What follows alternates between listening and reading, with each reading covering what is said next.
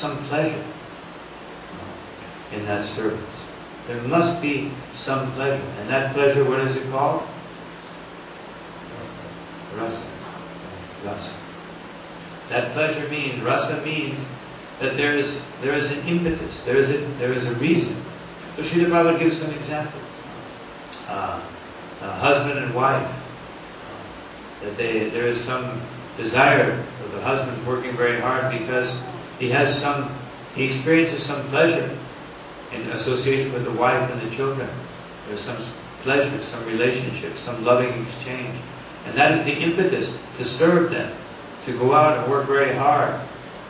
Or a businessman experiences some pleasure from feeling the power of being wealthy, or being able to perform so many different activities for being more recognized as such a great personality. And of course, the most famous example given by Rupa Goswami is like a Roman crown or something. So, most famous example, anyone know that famous example? Rupa Goswami gives it, Krishna Kaviraj Goswami gives it, Srila Prabhupada gives it again and again.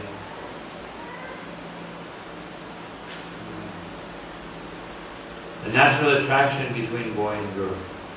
Like Srila Prabhupada said, you don't have to learn it, you don't need to go to the university to study this, understand what it means. It simply automatically occurs.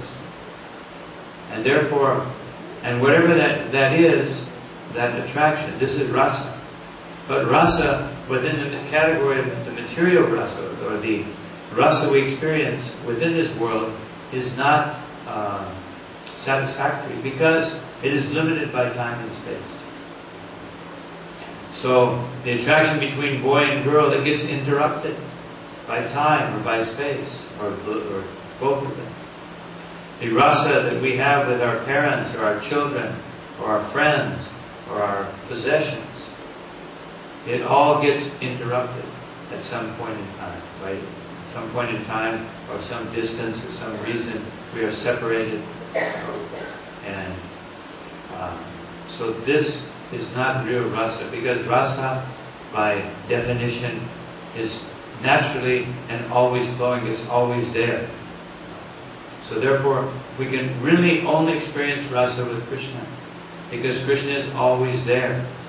And the very nature of devotional service, Neha Vikramanashasti Pratyavayo Nirindite Swapamapya Siddharmasha Vayato Mahato Vaya Vayate Mahato Vaya. That anything you do in the realm of devotional service cannot be influenced by time and space. It cannot be in any way influenced. This is the nature of devotional service.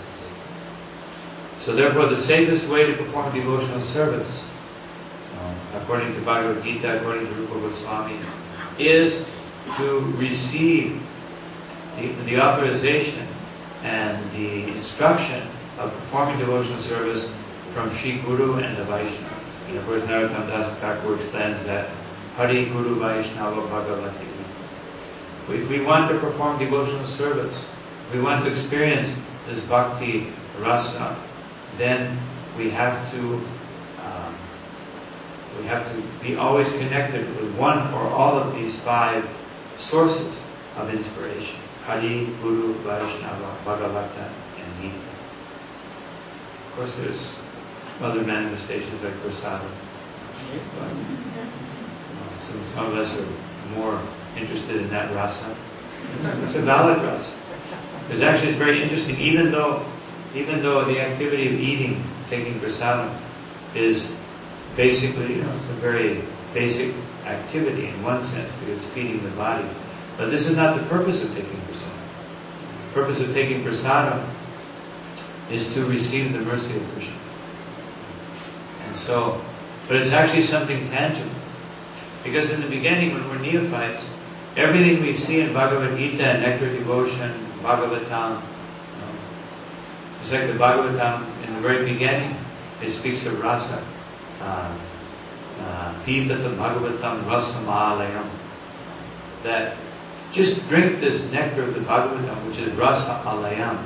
It is a very potent and unlimited taste. And then muhuraho rasika bhubu bhavika. That this taste, this can be experienced really by those who are very thoughtful and those who are very expert in tasting. So, if we're not expert, then actually prasadam, that's why devotees are, apart from the fact that it tastes good physically, we're attached to prasadam because this is the awakening.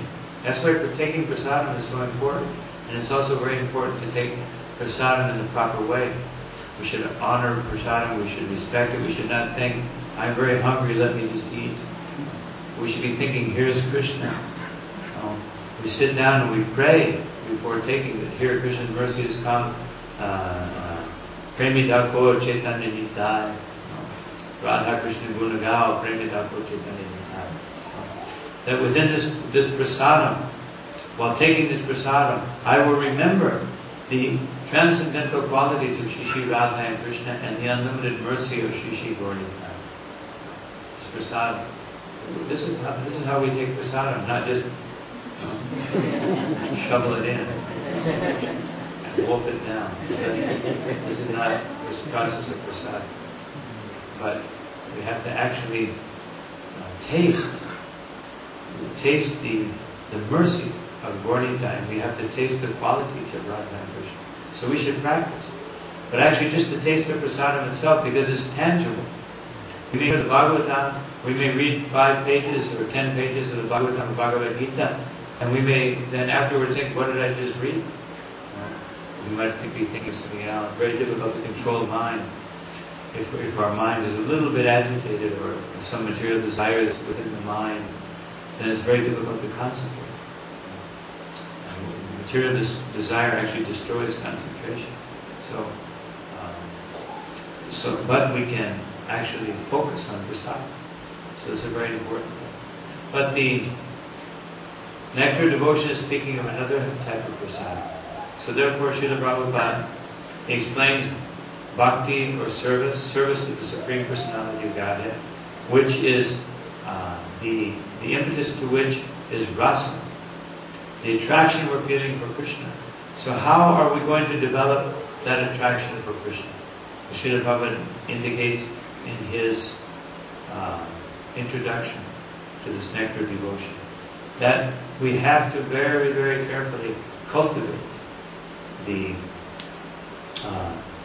loving devotion to the Supreme Personality of God. It has to be done very scientifically.